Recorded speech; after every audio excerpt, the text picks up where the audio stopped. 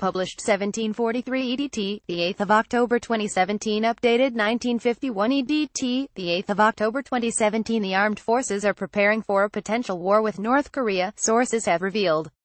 Officials have been instructed to draw up plans for how Britain would respond if war broke out with Pyongyang amid heightening tensions between the West and dictator Kim Jong-un. One option involves deploying Britain's new aircraft carrier, due to be handed over to the Navy later this year, before she has undergone flight trials. Details of the secret operation plan have emerged after Donald Trump warned that only one thing will work when it comes to dealing with North Korea, which has continued nuclear and rocket tests despite widespread condemnation. North Korean leader Kim Jong-un inspecting military plans with his generals. The U.S. president said that, over 25 years, talking with North Korea hasn't worked, agreements violated before the ink was dry, making fools of U.S. negotiators. In return, Kim said his nuclear weapons were a powerful deterrent that guaranteed North Korea's sovereignty. The UK's contingency plans have been mapped out in recent months amid fears these tensions could escalate into war. Under one scenario, HMS Queen Elizabeth, along with 12 F-35B fighter jets, would be brought into service early to join U.S. warships off the Korean peninsula. The 65,000-ton carrier, which has a 700-strong crew, could be escorted by Type 45 destroyers and Type 23 frigates. A senior Whitehall source said, "We have plenty of ships to send, the Type 45 destroyers, the Type 23 frigates."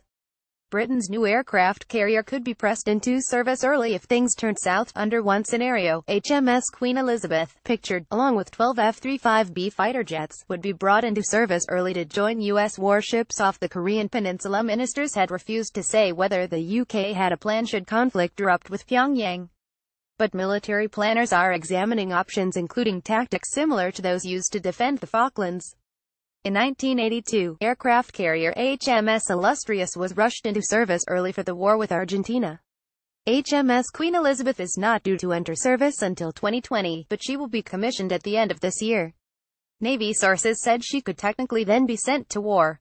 While Kim's threats have focused on the U.S., British officials fear the U.K. would be dragged into any war with the regime, which has been sanctioned by the UN. Last week, Defense Secretary Sir Michael Fallon told the Tory party conference North Korea's illegal testing underlines just how irresponsible it would be to scrap the deterrent that protects us. It is all very well Jeremy Corbyn saying he would never use nuclear weapons, but Manchester and London are closer to Pyongyang than Los Angeles.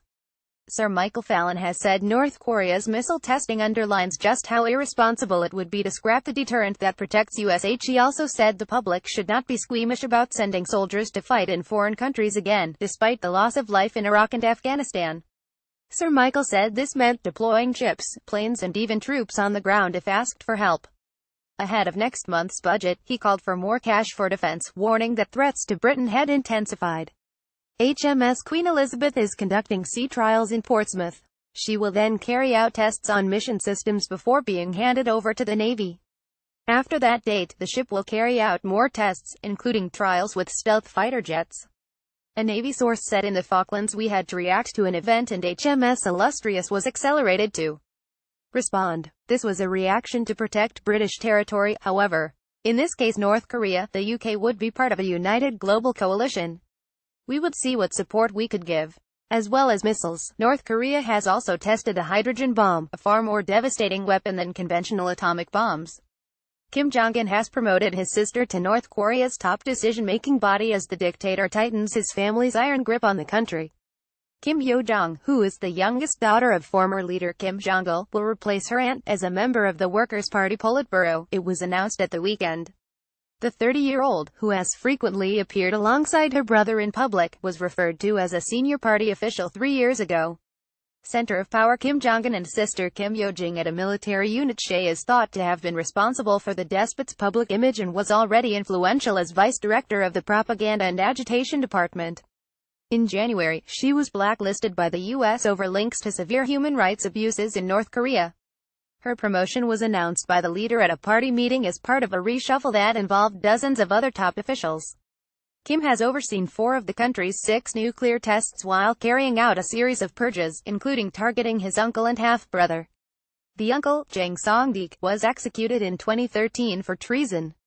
And the dictator's half-brother Kim Jong-nam, 45, was killed in a Cold War-style assassination at an airport in Malaysia in February. His face was smeared with banned toxic nerve agent VX in Kuala Lumpur and he died within 20 minutes. Two women, one Indonesian and the other Vietnamese, have appeared in court accused of the killing, but claim they had been duped into believing they were carrying out a prank for a hidden camera television show.